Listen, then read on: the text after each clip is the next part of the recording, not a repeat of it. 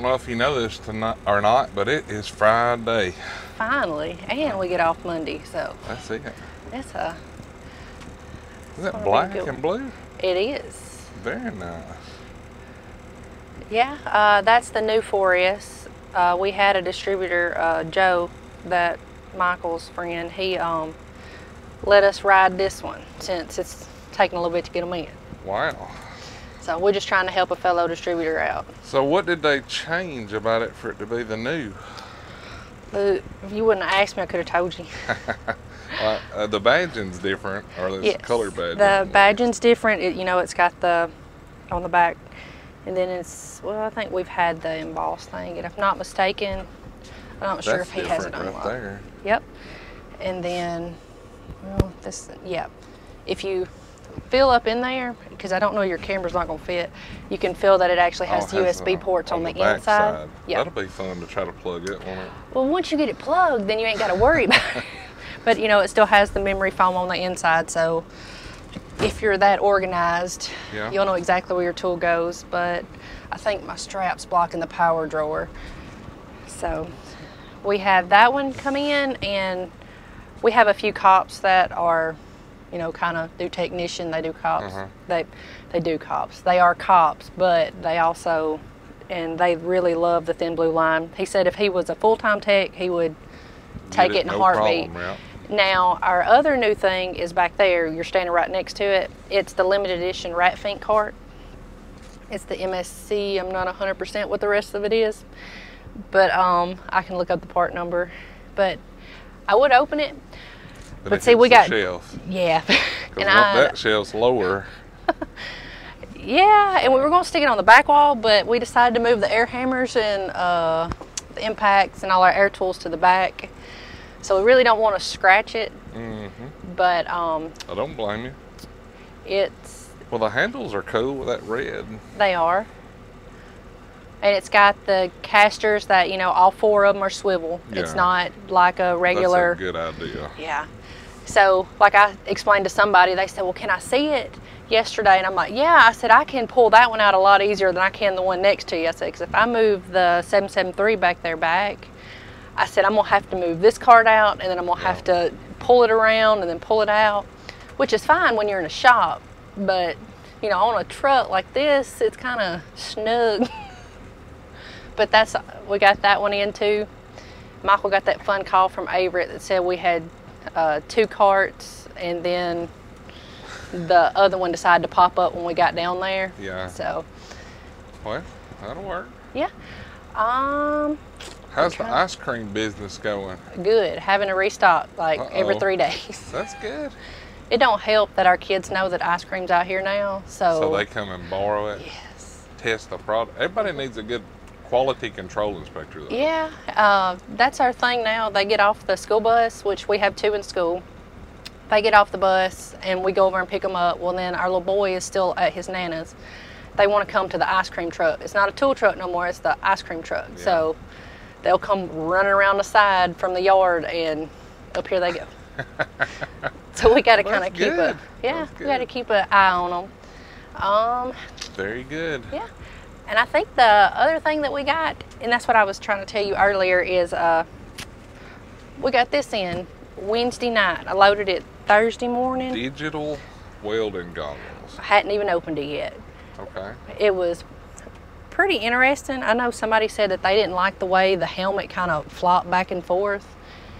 I'm like, well, I guess I didn't realize that y'all wore them like welding helmets all the time. I thought you just put them on while you... put mine on while I weld. Yeah. I don't know if he just kind of walks around with his on. I don't know. So he looked like Darth Vader. Yeah. Or Minions. Somebody said you look like a Minion. So.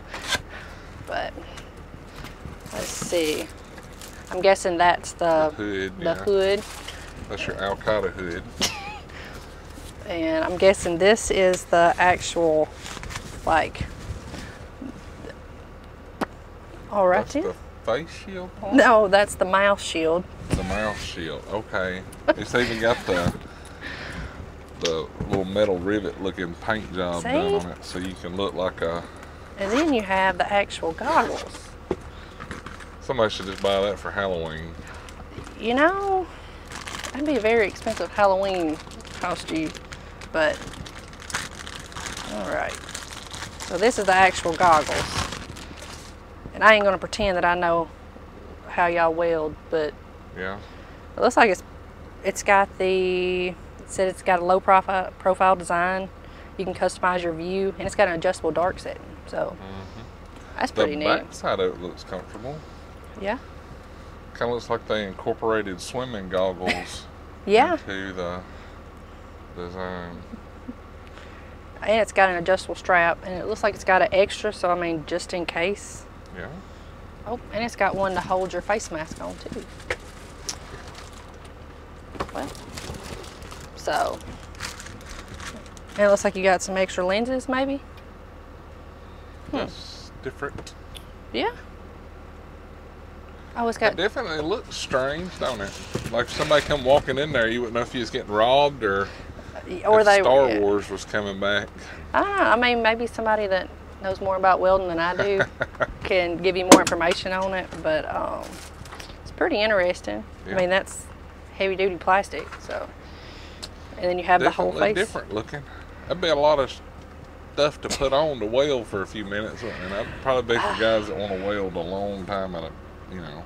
Kind of looks like the scuba diver welders, but I'm gonna tell you that probably is not waterproof. Yeah. If I had to guess. So anybody that tries it out can let us know how it works. There you go. So if you guys want to run around looking like Darth Vader and weld some stuff, WG3000, and they can make that happen for you. Hey, whatever works for you. That's it. Everybody has different preferences. Definitely. But looks like it has that. It goes all the way over the shoulder, so you're not gonna where a welding helmet stops at your neck. That'll protect your whole shoulders and everything. So. Well, that's cool. It's definitely different. It is. Yeah, I like the box. I still think my white with the blue's prettier, but. Well, we could always set that one right next to it, and then there you go. You have the best of both worlds. You know that shop used to be full of Snap-on boxes. You remember? Yeah. Now it's got the big.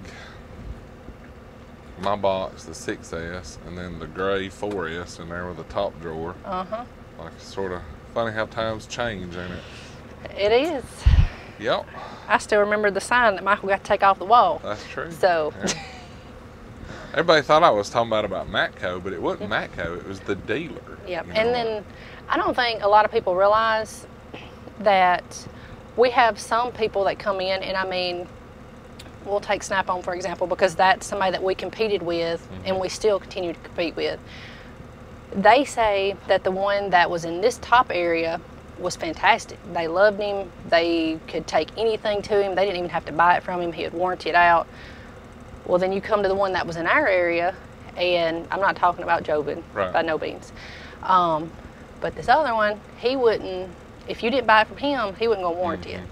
And they were like, well, do y'all warranty our stuff? We didn't buy it from you. I said, it's the distributor's discretion. I said, they don't have to if they don't want to, you know, but because Michael is such a good distributor, he's gonna warranty it for you best he can, so.